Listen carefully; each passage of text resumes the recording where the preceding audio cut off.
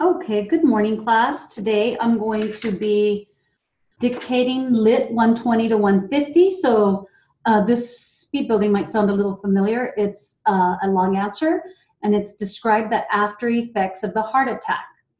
And so you have artery, you have Johnny, Billy, zipper, spina bifida. You have paralyzed, piddling, cosmetic, cat. You have gag, razor, and oxygen. So artery is going to be written artery, 2 strokes. You have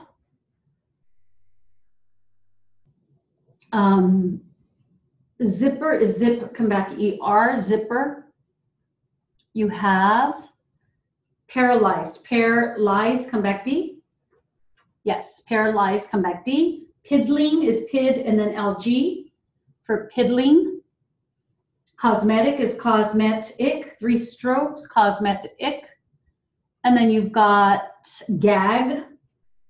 Razor is razor, 2 strokes. Oxygen is oxygen, 2 strokes, okay? And this is going to be the long answer at 120, you all. If I can't work, I'm not worth nothing. That's all there is to it. I'll give you an example that I pressed into my kids. My little boy was about 7 years old and he had spina bifida. Do you know what that is? Where his spine almost opens, it's almost closed. They call it a zipper in your spine. And it almost closed, but it left the bottom of his spine open. But he was not paralyzed or nothing. He was just as intelligent and could move. His legs were weak. He was probably the only one in the world that had movement in his legs. So all my kids, all 10 of my kids, girls, boys, whatever, went to work with me. So he's about 5 years old, but he's not very strong, and he's in about that much snow. So I took the cat and punched out a little flat place where it would be a little easier standing and walking. And I'm into the snowbank, and the man working for me, he's up hooking up chokers and the cable. And my little boy's face is just getting redder and redder. Finally, I got off the cat and I said, "Billy, what's the matter?" And this is my feelings exactly. And this kid's only 5 years old. He said, "Dad, working men is supposed to work. They don't stand around."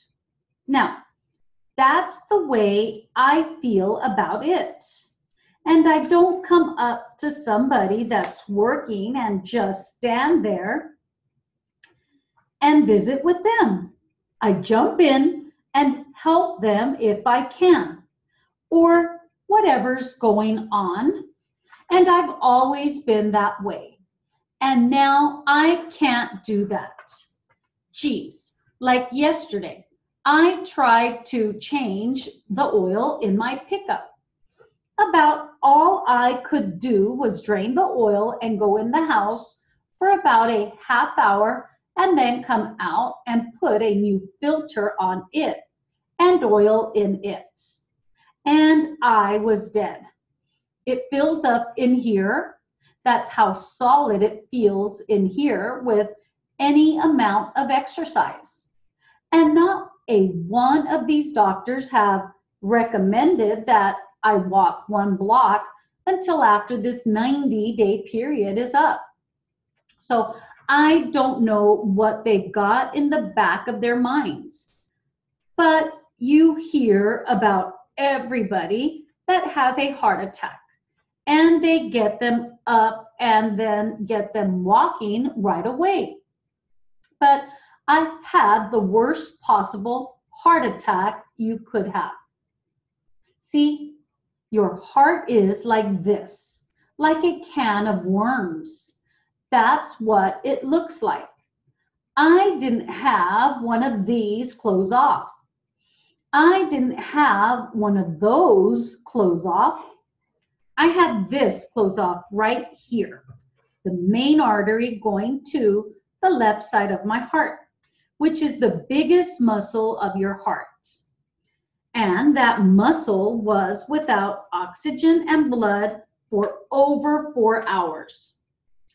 And another thing that nobody has mentioned here, and I'm not worried about it because I don't worry about my cosmetic appearance. I have not been able to wear my teeth since my accident. I have a gag factor like you can't believe since that accident. When it got injured back here, the gag department of your brain is at the base of your brain. It injured that somehow. And when I put my teeth in, twice I almost gagged to death before I got them out. And I'm just not gonna come here and sit in front of you and gag on my teeth and maybe even have to throw up. Oh yeah. And so you have supposed is SP long OZ, supposed, come back D. You have visit is VIT, VIT. You've got movement, I think you can write in one stroke. No? Yes, long U. You have yesterday, YED, pickup is PUP with an asterisk. Pickup, PUP, asterisk. You have recommended, REMD, come back D. REMD, come back D. Heart, HAERT, heart, HART, okay? And this is gonna be at 1:30, you all.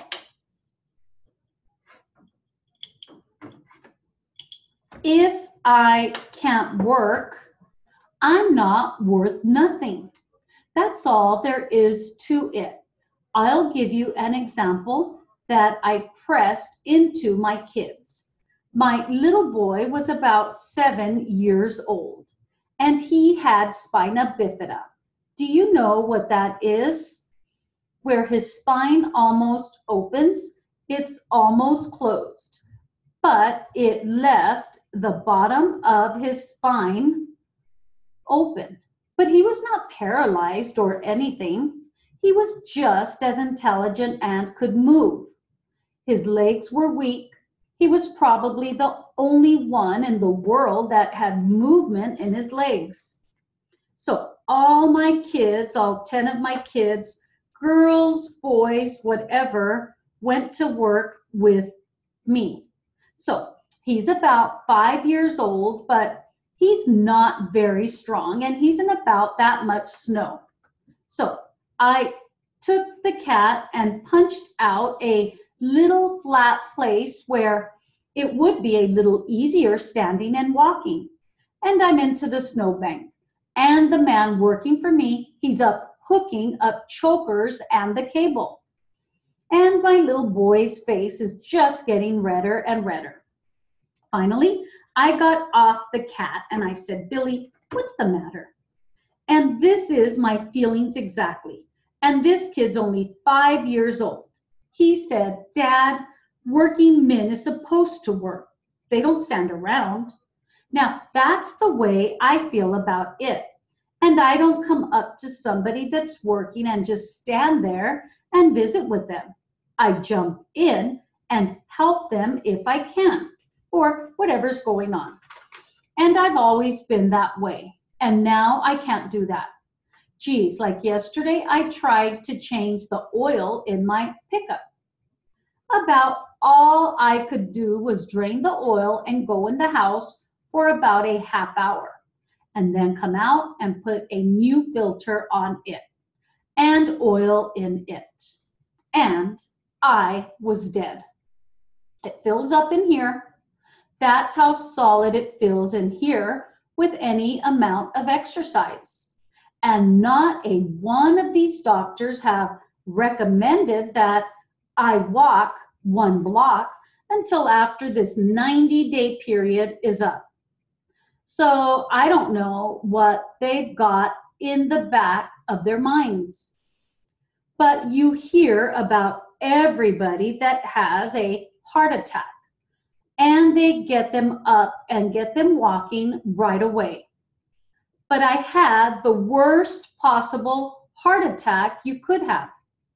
See, your heart is like this, like a can of worms. That's what it looks like. I didn't have one of these clothes off. I didn't have one of those clothes off. I had this clothes off right here, the main artery going to the left side of my heart, which is the biggest muscle of your heart. And that muscle was without oxygen and blood for over 4 hours. And another thing that nobody has mentioned here, and I'm not worried about it because I don't worry about my cosmetic appearance. I have not been able to wear my teeth since my accident. I have a gag factor like you can't believe since that accident. When it got injured back here, the gag department of your brain is at the base of your brain. It injured that somehow. And when I put my teeth in, twice I almost gagged to death before I got them out. And I'm just not gonna come here and sit in front of you and gag on my teeth and maybe even have to throw up. Oh yeah, I can't use my electric razor on my neck because it starts those nerves and stuff. And I get muscle spasms in my neck and it hurts so much that it's just unbelievable. So I don't use my electric razor. Oh God, I went fishing the other day. My boys caught the fish and I sat there. They made, and so let's write some of these words. You have muscle is M-U-S, come back L, muscle. You have spasm, S-P-A-F-M. Yeah is Y-A-E with an asterisk, yeah. You've got injure is J-U-R, come back D. J long U-R, come back D. Or actually, I think it's just J-R. No?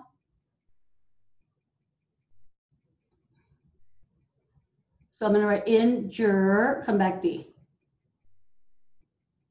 Okay? You've got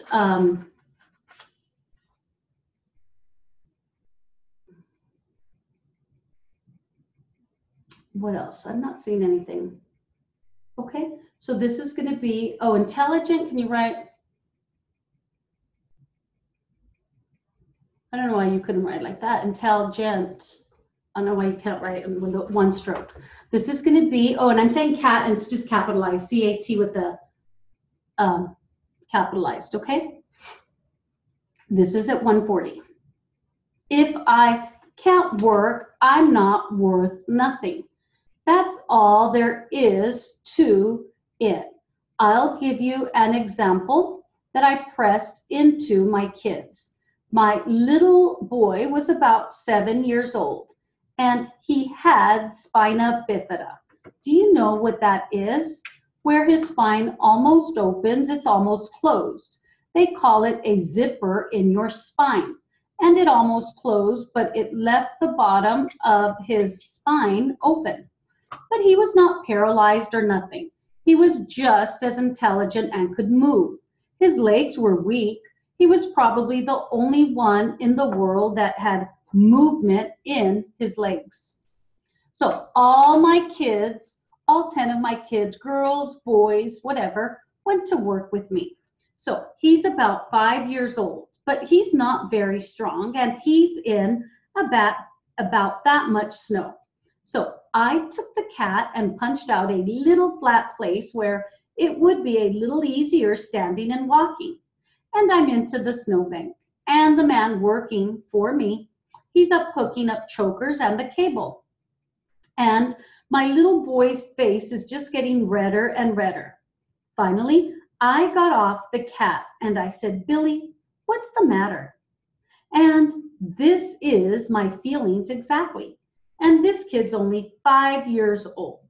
He said, Dad, working men is supposed to work. They don't stand around. Now, that's the way I feel about it. And I don't come up to somebody that's working and just stand there and visit with them. I jump in and help them if I can, or whatever's going on. And I've always been that way. And now I can't do that. Geez, like yesterday, I tried to change the oil in my pickup. About all I could do was drain the oil and go in the house for about a half hour. And then come out and put a new filter on it and oil in it. And I was dead. It fills up in here. That's how solid it fills in here with any amount of exercise. And not a one of these doctors have recommended that I walk 1 block until after this 90-day period is up. So I don't know what they've got in the back of their minds. But you hear about everybody that has a heart attack and they get them up and get them walking right away. But I had the worst possible heart attack you could have. See, your heart is like this, like a can of worms. That's what it looks like. I didn't have one of these close off. I didn't have one of those close off.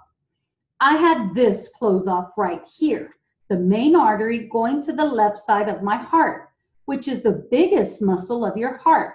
And that muscle was without oxygen and blood for over 4 hours. And another thing that nobody has mentioned here. And I'm not worried about it because I don't worry about my cosmetic appearance.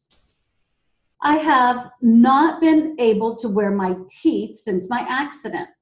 I have a gag factor like you can't believe since that accident. When it got injured back here, the gag department of your brain is at the base of your brain. It injured that somehow. And when I put my teeth in twice, I almost gagged to death before I got them out. And I'm just not gonna come here and sit in front of you and gag on my teeth and maybe even have to throw up. Oh yeah, I can't use my electric razor on my neck because it starts those nerves and stuff. And I get muscle spasms in my neck and it hurts so much that it's just unbelievable. So I don't use my electric razor. Oh God, I went fishing the other day. My boys caught the fish and I sat there. They made me look like a fool. I don't know why I'm going fishing. When I started working, you could eat off of my garage floor. And after I got into that work, I didn't have time for that piddling kind of stuff. And so we have unbelievable. You can do UN, and then I think you can do believable in one stroke. BL, long E, BBL. Okay. You've got department is DPT, department. Don't forget, appearance is appearance, P long ERNS. You have cable is one stroke. And this is going to be punch, PUFRPB. FRPBLG, okay? This is going to be at 150. If I can't work, I'm not worth nothing. That's all there is to it. I'll give you an example that I pressed into my kids. My little boy was about 7 years old and he had spina bifida. Do you know what that is? Where his spine almost opens, it's almost closed. They call it a zipper in your spine. and it almost closed, but it left the bottom of his spine open. But he was not paralyzed or nothing. He was just as intelligent and could move. His legs were weak. He was probably the only one in the world that had movement in his legs. So all my kids, all 10 of my kids, girls, boys, whatever, went to work with me. So he's about 5 years old and he's not very strong and he's in about that much snow. So I took the cat and punched out a little flat place where it would be a little easier standing and walking. And I'm into the snowbank, and the man working for me, he's up hooking chokers and the cable. And my little boy's face is just getting redder and redder. Finally, I got off the cat and I said, Billy, what's the matter? And this is my feelings exactly. And this kid's only 5 years old. He said, Dad, working men is supposed to work. They don't stand around. Now that's the way I feel about it. And I don't come up to somebody that's working and just stand there and visit with them. I jump in and help them if I can, or whatever's going on. And I've always been that way. And now I can't do that. Geez, like yesterday, I tried to change the oil in my pickup. About all I could do was drain the oil and go in the house for about a half hour and then come out and put a new filter on it, and I was dead. It fills up in here. That's how solid it feels in here with any amount of exercise. And not a one of these doctors have recommended that I walk 1 block until after this 90-day period is up. So I don't know what they've got in the back of their minds. But you hear about everybody that has a heart attack, and they get them up and get them walking right away. But I had the worst possible heart attack you could have. See, your heart is like this, like a can of worms. That's what it looks like. I didn't have one of these clothes off. I didn't have one of those clothes off. I had this clothes off right here, the main artery going to the left side of my heart, which is the biggest muscle of your heart. And that muscle was without oxygen and blood for over 4 hours. And another thing that nobody has mentioned here, and I'm not worried about it because I don't worry about my cosmetic appearance. I have not been able to wear my teeth since my accident. I have a gag factor like you can't believe since that accident. When you got injured back here, the gag department of your brain is at the base of your brain. It injured that somehow. And when I put my teeth in, twice I almost gagged to death before I got them out. And I'm just not going to come here and sit in front of you and gag on my teeth and maybe even have to throw up. Oh yeah, I can't use my electric razor on my neck because it starts those nerves and stuff. And I get muscle spasms in my neck. And it hurts so much that it's just unbelievable. So I don't use my electric razor. Oh God, I went fishing the other day. My boys caught the fish and I sat there. They made me look like a fool. I don't know why I'm going fishing. When I started working, you could eat off my garage floor. And after I got into that work, I didn't have time for that piddling kind of stuff.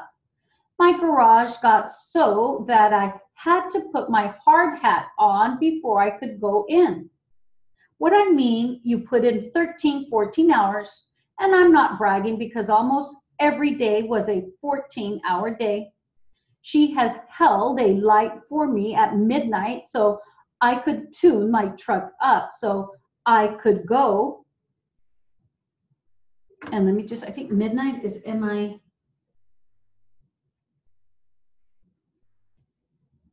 no. Let me look at midnight and then we'll get ready for your test, okay? We'll start off with your 140s. Let me just find midnight. Is M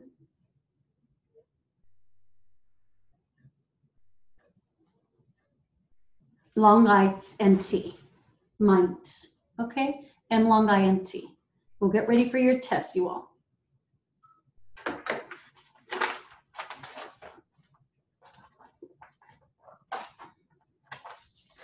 And so we have on your test number 140, proper names you have West Avenue and 8th Street. Remember, West Avenue is just AV, okay, AV. And it's a long answer, so let me expand my screen. And so the question is, start with the automobile accident and tell us what happened that day. And this is going to be 140 lit number 1 for 5 minutes, you all.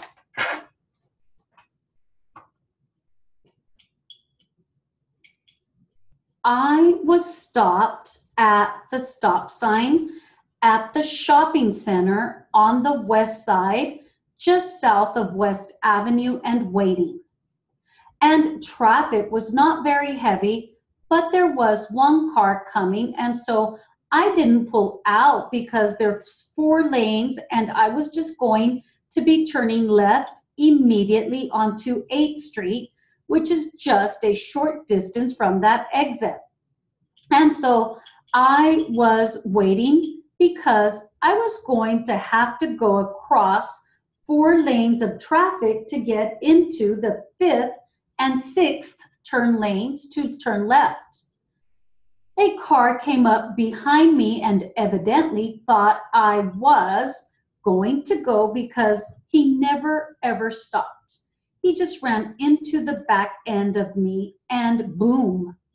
All of a sudden my car just bumped clear out into the intersection. I don't know how far, but we went boom. You see, there's 4 lanes. It wasn't in the first lane. It was either in the 2nd or 3rd lane. I don't remember which, so it wouldn't have been wise for me to pull out because I would have been cutting in front of him, but there wasn't any traffic in front of him. Thank goodness. My daughter was in the back seat on the right, so that would be behind the passenger side. My husband was in the passenger side on the front, and we all had our seatbelts on. I tell you, it was a very surprising jolt. I wasn't expecting it, so I wasn't braced or anything, and I lurched forward and hit the steering wheel and then just like snapped back. It was a snapping motion like you do with a bullwhip or something, just sort of like cracked me. And the first 2 things is I was very mad that someone had run into the back end of me sitting at a stop sign. I thought, what on earth? Can't the person see my red car? The second thing, my neck hurt. That is the first thing I felt. Then I felt my lower back below the waist. I didn't see his car behind me until he hit me. Then I looked in my rear view mirror. I saw all of these kids' arms and legs flying around because none of his kids were snapped in. There were at least 3 children in his car. As I looked back, they were still sort of flapping around, and all I saw was a bunch of arms and legs, just confusion of bodies in the back of his car. I don't remember if it was in back or in front. They were flying everywhere. I couldn't tell. Everybody's arms and legs were up in the air, and that's all I noticed at that point because I looked immediately into my rear view mirror because I was startled. My daughter looked back, so she saw it was going to happen. So here is the car. It's facing you. It's turned this way, so she looked back and she saw him as he hit us. She didn't have time to warn me. I don't know what I could have done. My husband didn't see the car. He was looking forward out the windshield. Actually, he was looking to see if the road was clear. He always helps me look. My daughter, She saw him approaching and she thought, he's not going to stop. And just boom, it happened. She said she doesn't know why she turned to look at that instant. Sometimes you have a feeling something is going to happen. And she turned to look and bam, there he was just within an instant after she looked back. She said he didn't stop before he hit us. And I'm sure he didn't because the traffic was light. There was only that one car and it was far enough over that I could have pulled out and turned to the right. Had I just been going to go into one lane and proceed straight. But I was going to have to do a 4-lane cross. Like I said, there's not a lot of distance between that entrance onto West.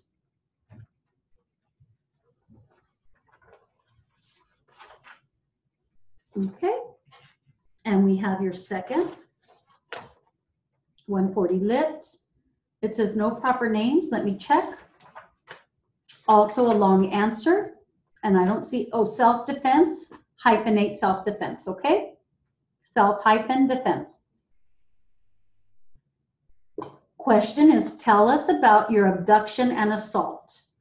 This will be 140 lit number 2 for 5 minutes. Well, I ran out of gas. So a truck driver took me to the gas station. There was a woman kind of on the right side of the station who was having car trouble. I asked her if it would be possible for her to give me a ride home. And she said she didn't know how long that it would be. She said, these guys over there have been real nice. Why don't you ask them? They followed me off the highway. They have been helping me with my car. She said, they are real nice. I am sure they would help you. So I asked them. One of them said, after we get finished putting water in her radiator, we will help you take gas back to your car. Well, we left the gas station and I was giving them directions back to my car. And the one in the passenger side said, I smell gas leaking. He bent down, supposedly to smell the gas. Then he pulled out a pipe and hit me on the head. He kept hitting me on the head. I started screaming, but he kept hitting me. He was hitting me all over my head. Then I remember hearing him push back or something behind the driver's seat. And he started choking me while he just kept beating me. And I tried to sit up to look for street signs to see where I was, and he wouldn't let me. I even said if they'd let me go, I'd give them my money. And he said, no way. He just kept beating me. And the driver was giving him instructions, and he kept telling him, put her out, put her out. In other words, knock her out.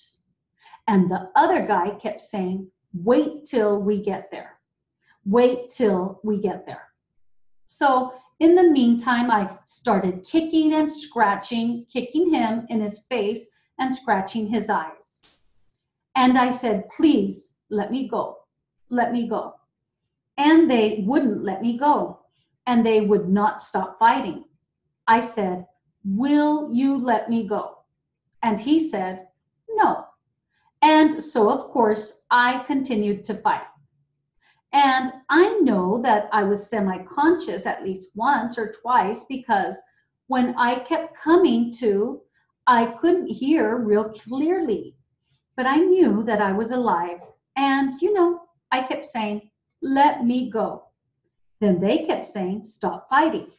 And I said, will you let me go? And the driver said, no. He said, you are going to get messed up, and we are not going to let you go after we mess with you either. And I heard the driver say, shoot her. I don't care. I didn't see a gun, but a little while later, the passenger, the one who had been beating me, got a knife that he held on me. When I saw the knife, I just started to think clearly. I remembered that I had my chemical spray in my pocket, and the pocket was open because the zipper was broken. So I put my hand in my pocket. See, when he grabbed the knife from the driver, he let one of my hands go, one of my arms go. So I could grab out this spray, and I sprayed him in the eyes. Well, I just kept spraying him for a while, and he tried to turn it on me. And I remembered in self-defense class, the teacher told us that they might try to do that. He did get some of it on my face, but I turned it back on him again and just kept spraying him in the eyes. And when the driver saw what was going on, he said, "Throw the bitch out." Somehow I got out, but I don't remember if I jumped out or if they pushed me out. I don't remember if the vehicle stopped or not. I don't know. I was suddenly out in a real desolate area like a big field. I had one shoe on, but I didn't have my glasses. They kept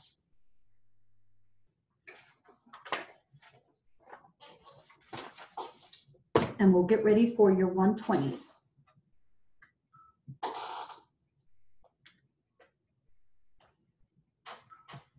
Number 1, proper names: Dennis, Tony, Kevin, and Mr. Brown.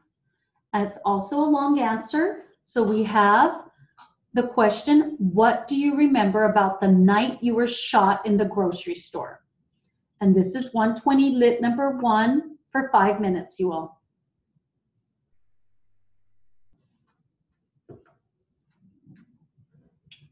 At the time of this incident, I was working nights from 10 p.m. to 6:30 a.m. We stock shelves at night. There are less customers in the store, and we complete most of our stocking duties at night. That was what I was doing. The store is actually open for business 24 hours a day. There was a number of us employees in, just about most of us that were stocking that night, I think. There was probably 6 or 7 of us who were stocking that night. We were now in aisle 13 stocking. I believe it was about 3:15 in the morning. The store wasn't busy at this time. Dennis was stocking with me in there, and Tony was in there. Those two were right next to me. I believe Kevin was in the aisle also. So that was 4 of us. There was a couple of other employees down at the end of the aisle. We were approximately in the middle of the aisle. It was a typical evening. We talked back and forth. It was business as usual.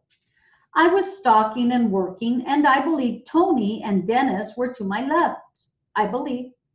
And I looked up and saw Mr. Brown down at the end of the aisle. I knew he was there to rob us. In a split second, I turned around and proceeded to exit the end of the aisle. There was boxes in the aisle. I had to kind of jump and get over them. But I had been in 2 previous armed robberies, and this was the 3rd armed robbery that I have been in. And I just said, I'm not going to stand here and get shot. I just left. I ran as fast as I could out the end of the aisle. I had not seen Mr. Brown's face because it was covered with a ski mask. I don't remember the type of clothes that he had on. I turned around and saw him for a split second. All I basically saw was the gun up to a fellow employee's neck or face and the ski mask. In a split second, that's all I saw. I was probably about 40 feet from him. I don't know how much. I wanted to get far away from him right then. My intent was to get out of there as quickly as I possibly could. That was my thinking, not to stand there and get shot. I turned around and left the aisle just as soon as I possibly could. I probably took possibly 2 steps or maybe 3, and I was hit in the back. I was shot in the back, but I continued on. As far as I remember, I didn't miss a step. My adrenaline was flowing real good, and I kept going and ran into the back room. When I was hit, it was something that I have never experienced before. And adrenaline was flowing so fast, it felt like someone smacked me as hard as they could on the backside with a 2x4. I was shot about in the middle of the back, right next to the spine. Next, I tried to convince myself, no, I really didn't get shot. But a second later, I put my hand here on my groin and could feel it expanding. I said, I did get shot, but I kept going. I kept running as fast as I could. Luckily, the bullet took a path. It didn't hit any bones, major nerves, arteries, and it almost exited, but it didn't.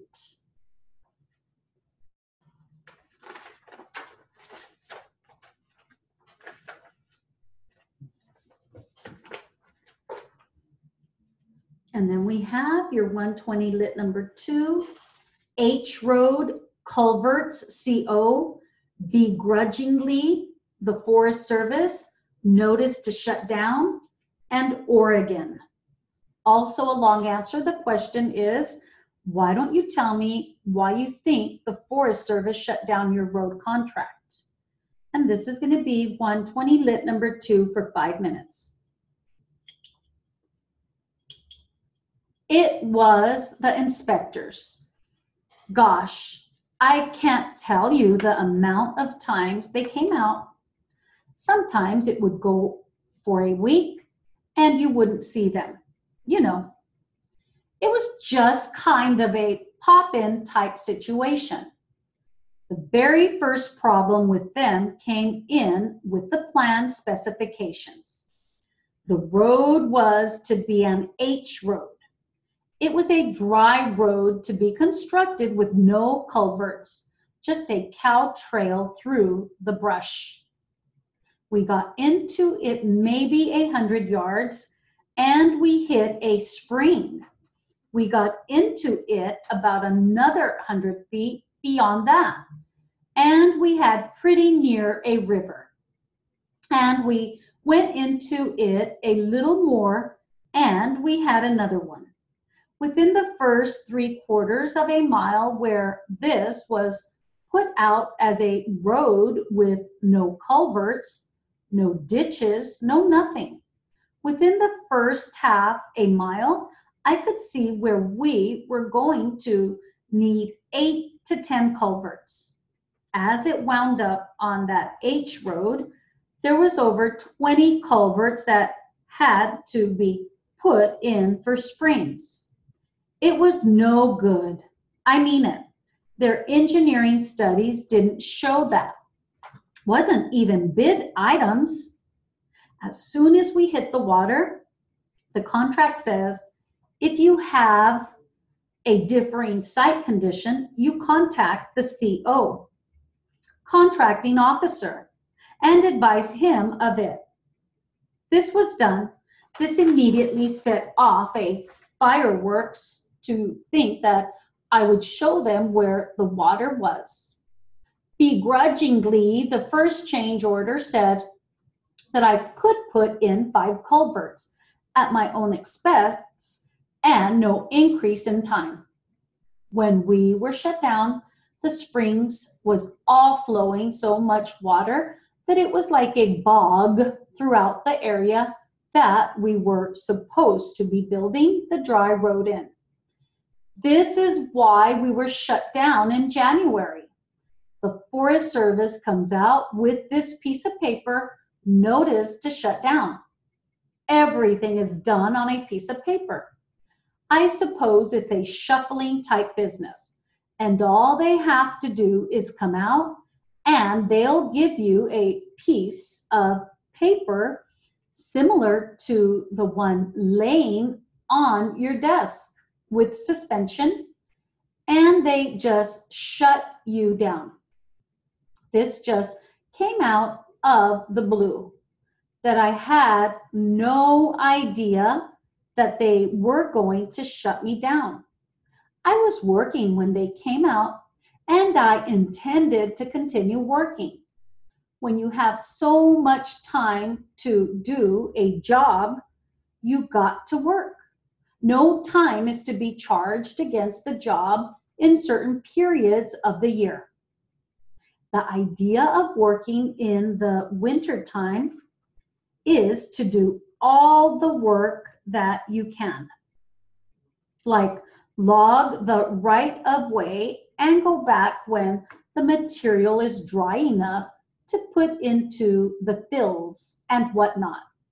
When the weather dries out, you are not charged time during the winter months, or they can charge you part-time. They didn't want me to be up there during the winter. I mean, they didn't want me to be there. We were the last people working in there. There were other people that logged in different areas, you know, and they were being moved out to Oregon. They wanted to deny me access, and that's what they did. They shut down the main road so that we couldn't work. We couldn't move out equipment or nothing.